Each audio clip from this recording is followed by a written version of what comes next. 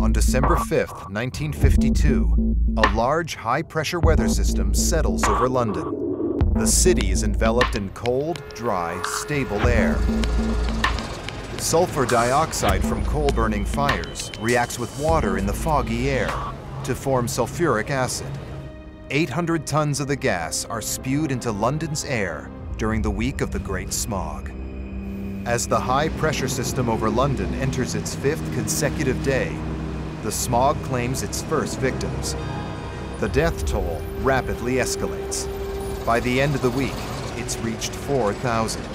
A further 12,000 people die over the following year. The scale of this weather disaster is far too big to ignore. This time, killer smog would change our approach to the environment for good.